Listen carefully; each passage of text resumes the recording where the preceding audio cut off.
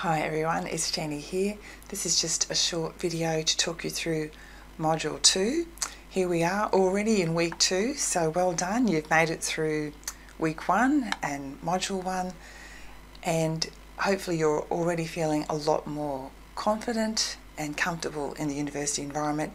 We're going to introduce you to a whole heap of practical tips for effective learning. That's the name of the module this week.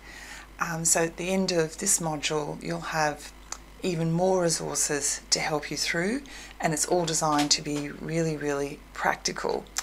So if you started working through Module 2 of your study guide, and remember that is the best place to start, then you'll see that there's quite a few activities from the Cottrell textbook this week, Chapter 4, and you'll see that we refer to the CREAM strategy, the CREAM strategy, a bit of a funny acronym, but basically it's asking you to look at how you can be more creative, reflective, effective, active, and motivated.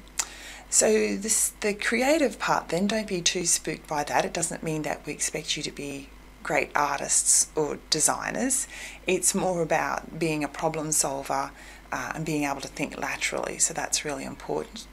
The reflective part, well, we do talk a lot about self-reflection in this subject, and that's because it's an important skill to learn at university. Self-aware students simply make better students because they're more aware of what works for them and what doesn't work for them. We know this as educators, and the research backs that up as well. And also in undergrad, you may well be asked to write self-reflections. It is a part of many disciplines, and therefore it's important that we prepare you for that as well. Now the E is for effective, and that's really to do with time management. And look, a lot of this is common sense. It's not rocket science, but it's also really crucial. Some of you will be better at this than others, but certainly everybody can be better. And one of the reasons that students will drop out of university is because of poor time management skills. So really important to have a good hard think about this. Now the A part is for active, and we talk a lot about that in prep skills. It's sort of an ongoing theme. That's because we want you to be engaged in your learning, not to take a back seat, not to be a passive learner, but to really participate and find ways in which you can be more involved and more active. And finally, the M is for motivated.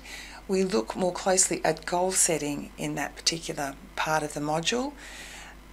We look at how you can write goals in a specific way that are really going to help keep you on the right track, and other motivational tools to get you through. So let's have a look on Moodle and see what's what. Now you'll see that the layout each week, each module is pretty much the same. You can access your a digital copy of the study guide module there online if you need to. Now also for the first couple of modules we provide you with the relevant pages from Cottrell. That's not going to continue after this week, but we do that out of consideration for those of you who might have been late starting and still waiting on your book from the CQ Uni bookshop. So make sure you order it and get because you will need it. The video links are here. Don't forget to check out the lecture recording, especially if you're a distance student. You might be interested in seeing these interviews with past STEP students talking about their time management. Now we provide you with the resources that relate directly to the study guide activities. The time circles handout, that's a really useful handout for you to complete that activity, and it's a really valuable exercise to actually think about how you use the time in each day, and where does the time go, and where perhaps might you be wasting some time. So that's a really valuable handout. I also wanted to point out this presentation by Trixie James about the hero's journey. You'll read more about that in the study guide, but basically Trixie takes us through her journey as a learner and how she came to make teaching her career, the highs and lows along the way. Trixie is a lecturer on the Bundaberg campus, and many people do find it's a very interesting story, and the whole idea of the hero's journey is something that is motivational for many people, so do check that out. There are some other resources here to do with time management, like calendars and planners, and we also take a look at stress management in this module as well, because that's all part of managing your time and making sure that you're not stretching yourself too much, that you are allowing some me time, some time for you to relax and recharge. So there is a section on that in the module, and there's a couple of clips here that you might like to check out. We look at stress management in more detail in week 8, but really you have to start those positive routines early on. There's the discussion forums available here as usual. So there's one about goal setting and time management, so share your challenges and your tips there. And also if you have any thoughts about the hero's journey, that's a place where you can go to discuss that. And last but not least, there's that checklist there, and this is really useful just to tick off those tasks so that you know that you're keeping up each week. So I hope that you really get a lot from that. There are lots of practical tips there for you, and sometimes it's the little things we do which can actually make a big difference. So I really hope that you get into some positive routines and that this module helps you to do that.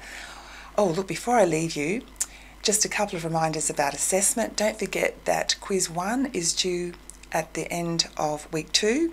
It's not hard. All you have to do is make sure that you've worked through everything in module 1, and then you can get in there and do that. So make sure that you make that a priority this week if you haven't already done it. If you're an on-campus student, you'll be doing it in class. And then Learning Portfolio A is something that you can also commence.